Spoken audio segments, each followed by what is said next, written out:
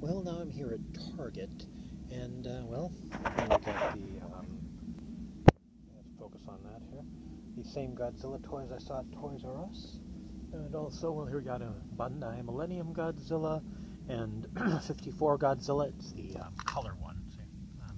Not the film is in color, but there are two different ones and different molds. You saw my video.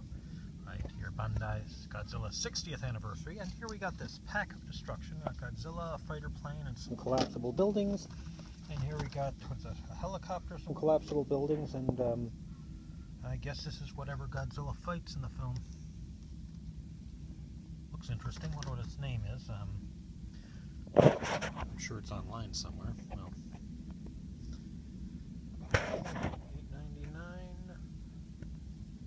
might be, let's see, how much is, ooh, that's only, how much was that at Toys R Us? 40 bucks? This one only, I think. I'll have to see. Well, got some bills to pay first, I think.